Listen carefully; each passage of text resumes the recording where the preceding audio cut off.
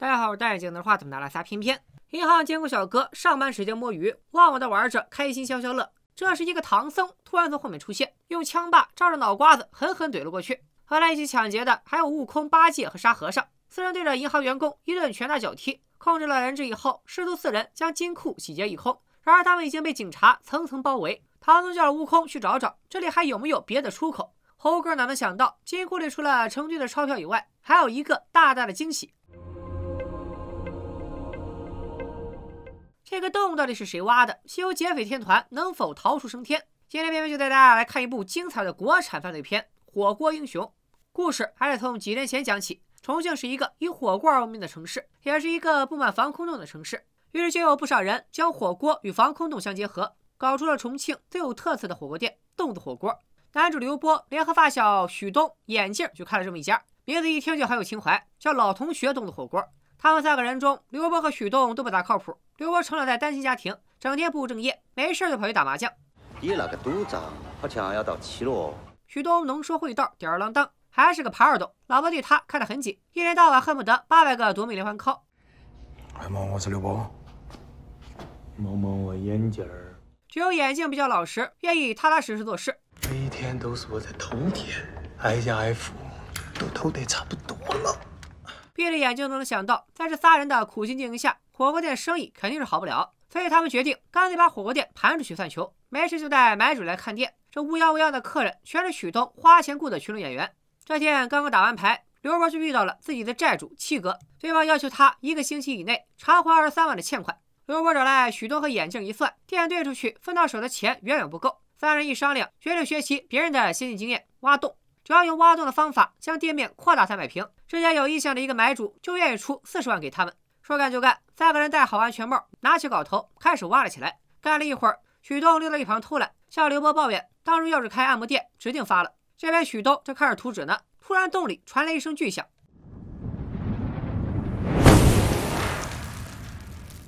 两人跑过去一看，眼镜那边不知道凿通了什么地方，桌子上放着大把大把的钞票。哥俩正愉快的搞钱呢，刘波发现了屋里的电灯开关，原来这是一家银行的金库。哥仨开始纠结起来，真要拿了钱就只能跑路，否则被发现下半生就得炖橘子。刘波说自己的外公有老年痴呆，不能放下外公不管。眼镜也表示舍不得自己爸妈，于是拿钱跑路的事只能作罢。钱虽然不拿了，但银行那个洞得补平，要不然迟早被发现。这并不是一件容易的事，要挖洞补齐，就得先往里面填石头和水泥，最后把金库那头的地面抹平。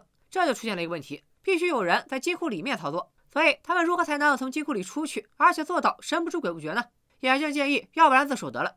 刘波跑去警局，准备一五一十把事情说清楚。可能警察叔叔的信号有点差，刘波都说出搞装修不小心挖到银行下面这句话了，可警察叔叔还在想着别人把身份证写错的事儿。也就是在这个时候，许东来把刘波叫走了，自首也就没成。许东倒是告诉了刘波一个好消息，他们班里有一个同学，如今就在那家银行上班。如果能让同学作为内应，这事情就好解决了。镜头一转，来到了女同学小慧这边。小慧在公司过得也是相当憋屈，因为坚持银行的规矩，她不肯给一个女同事的资金证明签字，对方天天针对她。领导也跑过来给她做思想工作，表示人家女同事的爸爸也是咱们银行的客户爸爸，所以别老惹你姐姐生气。小慧一肚子郁闷，只能通过干饭来平复心情。也就在这个时候，想要找小慧的刘波制造了一场与小慧的偶遇，并叫上她来到火锅店和许东眼镜聚一聚。在表演完同学聚会上的保留曲目《忆青春》加吹牛逼之后，刘波实在装不下去了，向小慧坦白了这次找他的目的，就是让他想办法协助他们把金库的洞补平。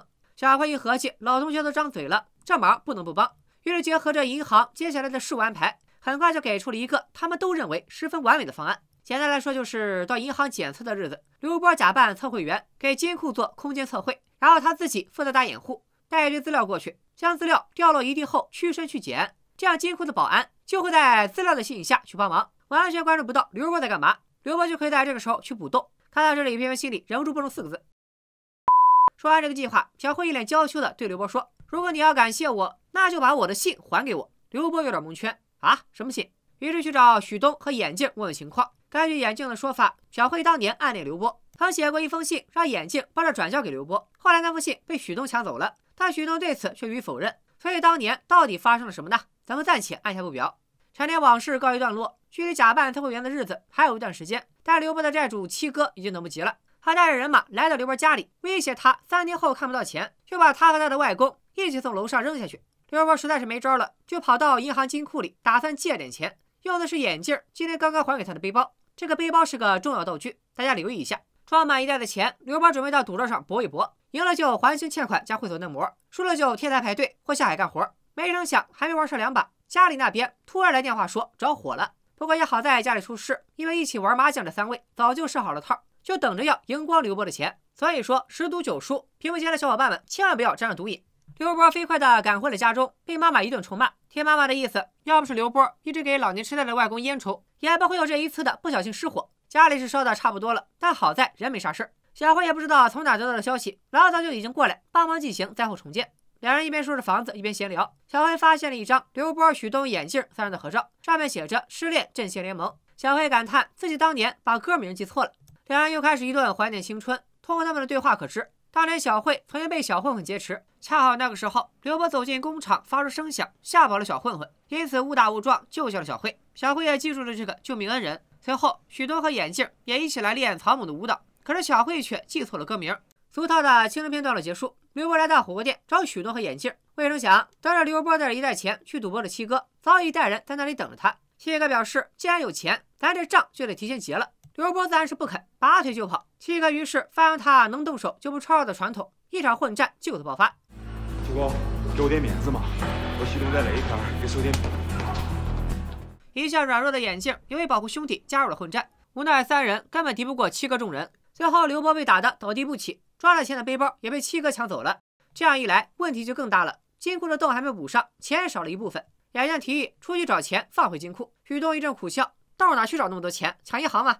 眼镜一听这话不高兴了，开始翻旧账，抱怨许东作为3人中经济条件最好的一个，每次出钱时都往后躲，如果他肯出钱找正规施工队，也不会挖洞挖到银行。这话一出，许东也怒了，两人很快就从吵吵发展到了动手，3个人不欢而散。事情发展至此，刘波也不想拖累兄弟，也不打算去假扮什么测绘员了，又一次跑到了警局自首。这一次警察叔叔应该是开了 WiFi， 认认真真的听刘波讲他挖洞挖到银行下面那段。但还没等刘波继续讲下去，新的状况又出现了，那家银行居然遭到了抢劫。警察一听根本顾不上刘波，就都赶了过去。来抢劫的自然就是电影开片时出现的一个唐三藏带着仨徒弟。与此同时，听到消息的刘波也赶回了火锅店，让眼镜在下面等着，说如果1个小时他没下来，眼镜就去报警。然后找了把锤子，从他们挖了洞，爬进金库，想找机会救出被唐僧师徒劫持的小慧。前面说过了，悟空来找出口，也发现了金库的大洞，他只看到了跟随而来的眼镜，并没有注意到先一步上来的刘波。火锅店嘞，火锅店。刘波一锤子打晕了悟空以后，让眼镜看着，然后自己假扮悟空前去与唐僧会合。因为不敢说话怕暴露，刘波只能用赵丽蓉老师那招点头 yes 摇头 no。唐僧问他有没有找到出口，他只是摇头。没过多久，一个偷偷躲起来的女人质被沙师弟抓了回来，此人正是平日里刁难小慧的女同事。一听劫匪说要把她手剁了，女同事竟然向小慧求救起来。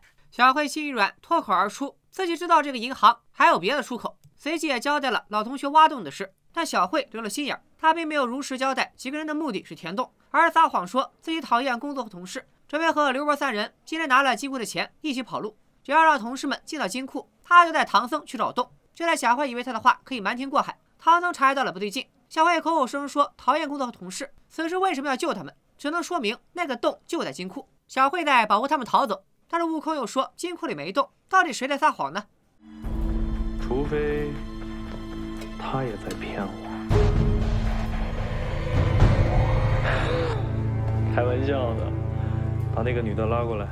眼看小慧陷入危险，刘波趁唐僧一个不注意，就把从悟空那里抢来的枪怼在了唐僧的脑袋上。刘波让小慧带人从金库逃跑，然而也就是在这时，被刘波打晕的那个真悟空醒了，眼镜根本没发现。这悟空一把大刀抵在了眼镜的脖子上，把他带了过来，威胁刘波放了唐僧。被枪指着脑袋，唐僧居然一点都不慌，让刘波尽管开枪，还帮他来了个倒计时。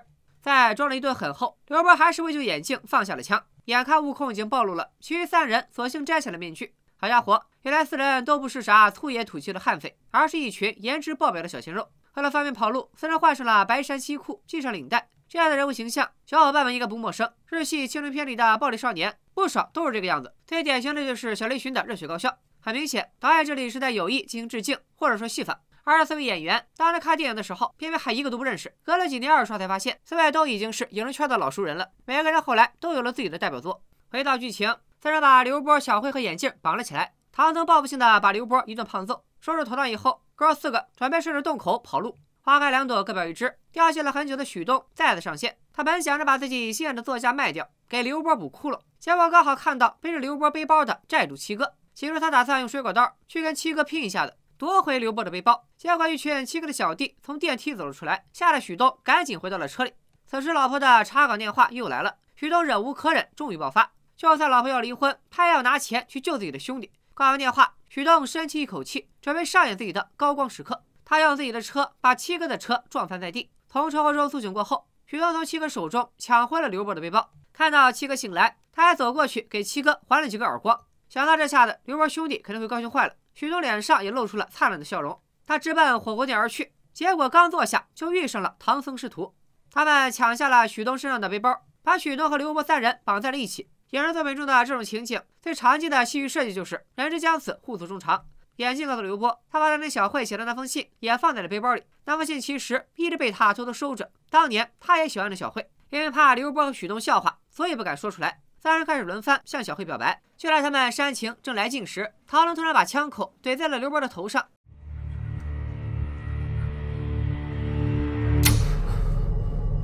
假的。原来所有的枪都是假的，包括刘波抢的那把枪。难怪之前唐僧这么勇。劫匪们把自己的面具戴在了他们4人的脸上，接着4人倒下汽油，准备杀人灭口。就在这时，刘波的债主七哥带着一伙人来到了火锅店。误会是必然误会的，双方都以为对方是刘波4人的帮手，于是抄起家伙就是一顿干。两拨人死的死，伤的伤。趁两伙势力混战之时，刘波用许东藏在兜里的水果刀割开了绳子，4人得以获救。唐僧一看情况不对，带着刘波的背包和其他装钱的袋子开溜。刘波一路追，在大雨中穿过山城的闹市窄巷，厮打到最后，2人都已是精疲力尽。雨过天晴，唐僧提前醒来，继续带着钱走。刘波爬过去，终于拿回了自己的背包。他为的不只是钱，还有女同学小慧当年给他写的那封信。信上小慧跟刘波说了自己要转学的事，还以为刘波他们当时唱的是失败者联盟，告诉刘波你不是失败者，你是我心中的英雄。